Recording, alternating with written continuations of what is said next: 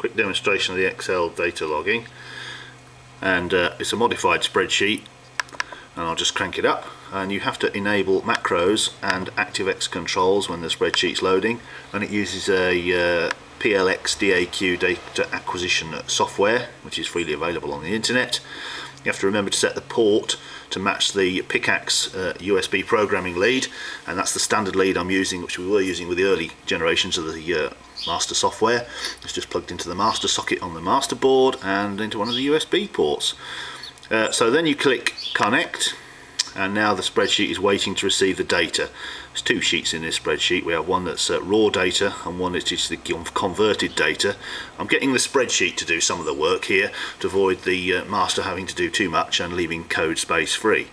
So the cell voltages when they come in are the raw cell voltages, which need the additional 175 adding to them to recreate the voltages. So it's the same as if they were being transmitted by the slaves.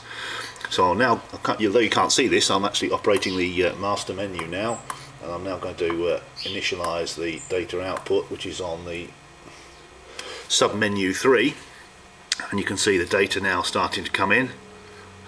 The DAQ says it's BMS data coming in, and you can see this is the raw data. Amp sign needs changing to a plus or a minus, and you can see the various cell voltages for the 8 cells. So now I'm going to go onto the corrected spreadsheet. I haven't filled in the bits all to the right yet, still some work to do on that, but you can see that the voltages have been converted now to the correct cell voltages, and if we just scroll down we'll see that this is chugging in as we speak. There it is, and the cell data's continuing to come in.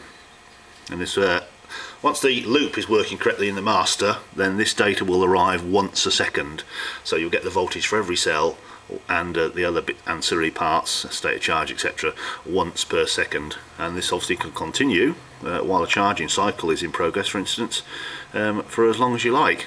I think the capacity of Excel is 65,000 rows, so 65,000 seconds basically, which probably should give enough for most data acquisition applications. So we're getting there, and I'll keep you updated on this as we continue.